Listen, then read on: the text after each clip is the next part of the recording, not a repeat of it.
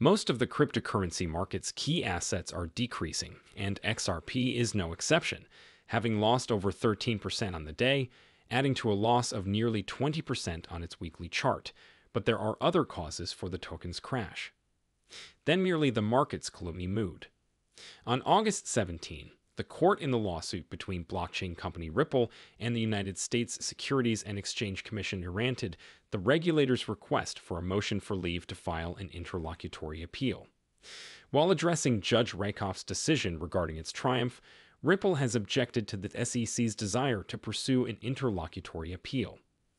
XRP, by the way, has continued to fall to critical support levels, enticing whale investors who have begun to accumulate additional coins. Also, what is the catch with SBI in Japan? The latest coin lending recruitment initiative for XRP from VC Trade finally, Fox correspondent Gasparino offers his thoughts on the future of XRP, claiming that Judge Torres' Ripple verdict was a joke. It should not be regarded as a victory for Ripple, but the key issue remains, is the future of XRP uncertain in light of the new turn of events? Stay with me till the end to learn more. If this sounds like something you'd be interested in, make sure to watch this new video right now. Hello and welcome to our channel, where we discuss the newest XRP news and the cryptocurrency world in general. If you are watching one of our videos for the first time, we would gladly offer you a special greeting. We encourage you to activate the notification bell so that you never miss any video. We are pleased to announce that this channel is hosting a 200 XRP giveaway. To be eligible, simply subscribe to the channel, like this video, and leave a comment with the hashtag XRP, and the winner will be announced. August 31st. Ripple Labs, a leading blockchain business, has. Ripple Labs, a leading blockchain firm, has filed an opposition to the SEC's anticipated interlocutory appeal move under Judge Annalisa Torres' summary judgment decision. Filed in opposition to the SEC's anticipated interlocutory appeal move under Judge Annalisa Torres' summary judgment decision. On August 16, seasoned attorney James K. Fillon shared a letter from Ripple urging the court to deny the SEC's anticipated move for leave to pursue an interlocutory appeal. The defendants argued against the appeal on 3 grounds. First, Ripple claimed that Judge Torres' summary judgment decision on July 13 did not include a decisive point of law. Second, the major blockchain company and its management contended that the SEC had failed to provide a substantial basis for a difference of opinion. Third, Ripple claimed that the SEC's instant appeal will not hasten the end of the dispute. It is worth noting that an interlocutory appeal happens when a court decision is challenged. While the lawsuit is still being heard, there are still outstanding issues in the Ripple litigation. The Securities and Exchange Commission's lawsuit against Brad Garlinghouse and Chris Larsen. Notably, the SEC accuses Garlinghouse and Larsen of being careless in enabling Ripple to distribute XRP in this manner. Even though there are still unresolved problems, the SEC has asked for an interlocutory appeal in the action.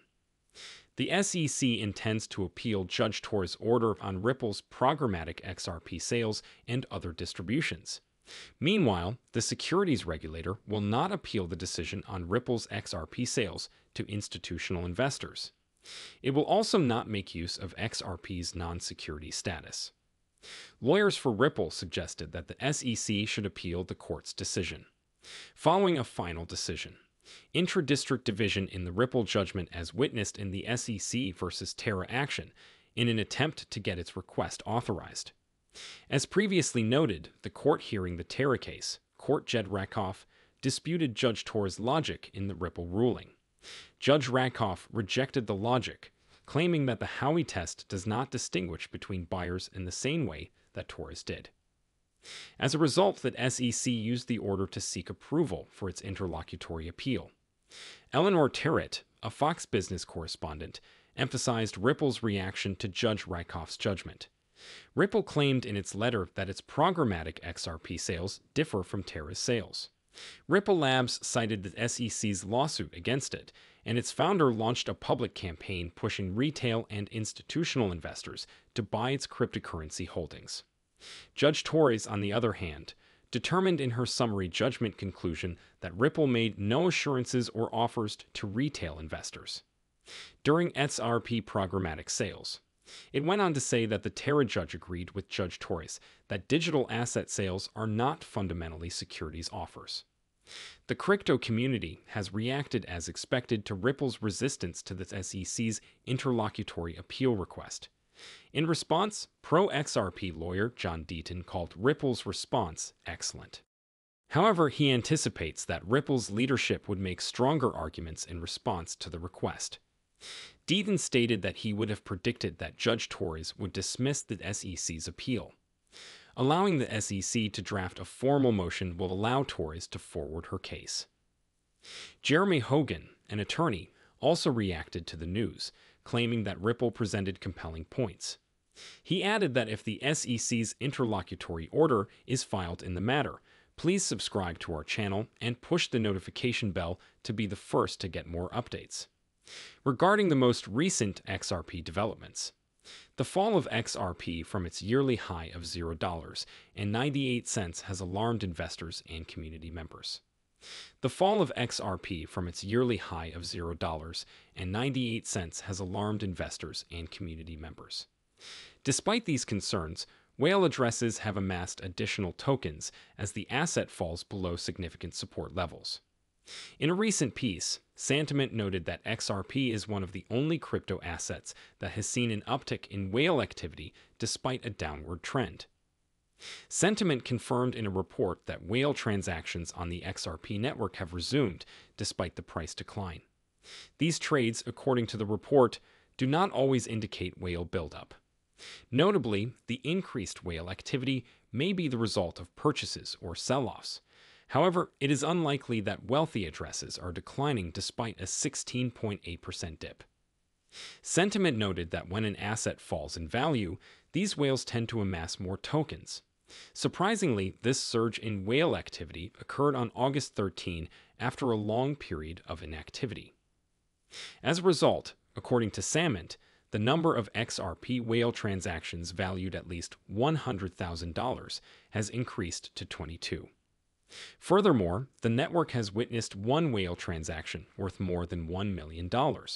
Furthermore, findings supplied by CRU Analysis, a cryptocurrency analysis tool, align with Sentiment's data.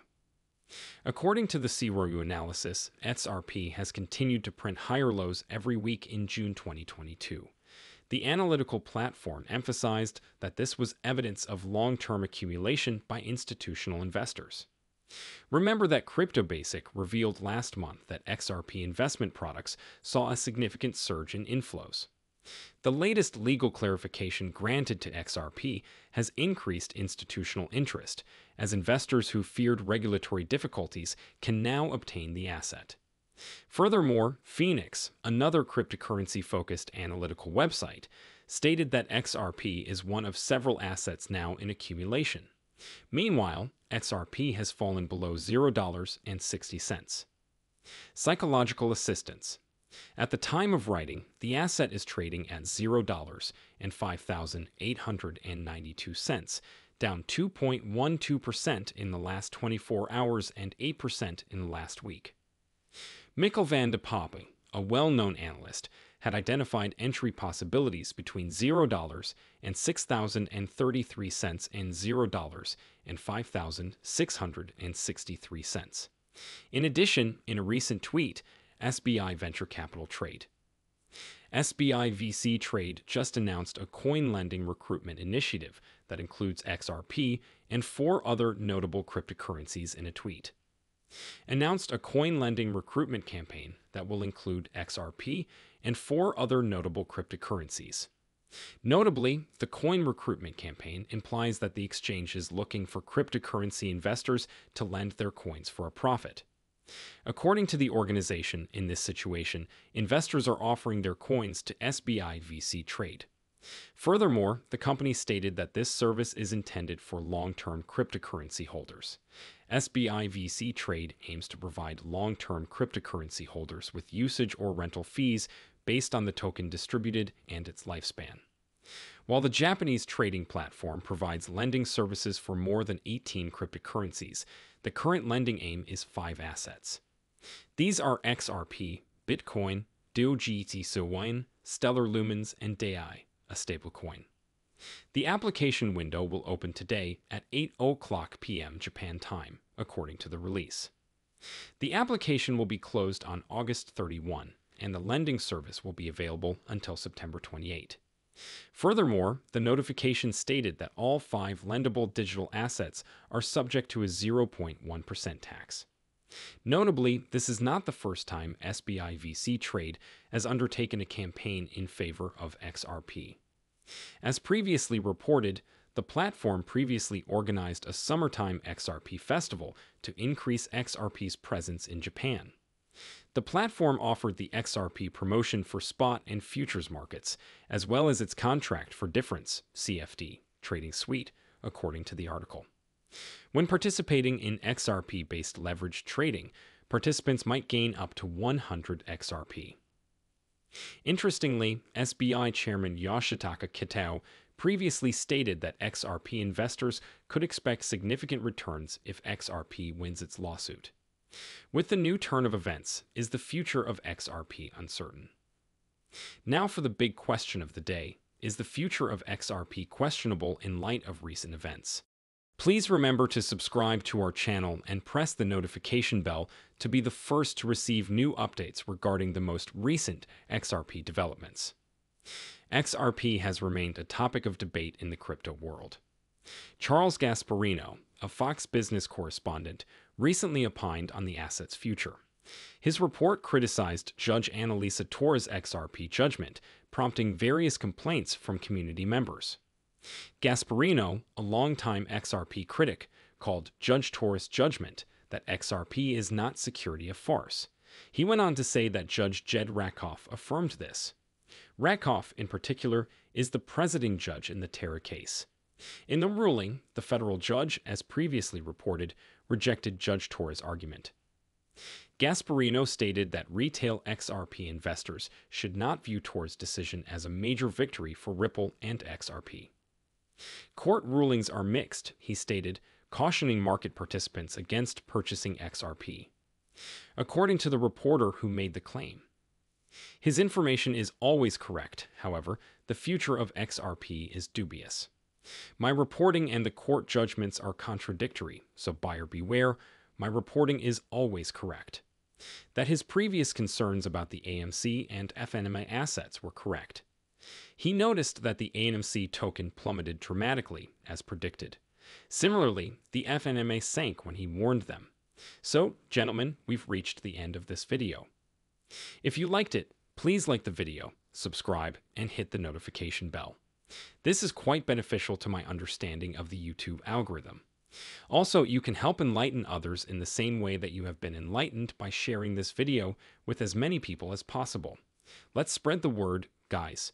If you are a true cryptocurrency enthusiast, don't miss any of our stuff. We'll see you tomorrow to discuss the newest developments. That is something that affects the entire community.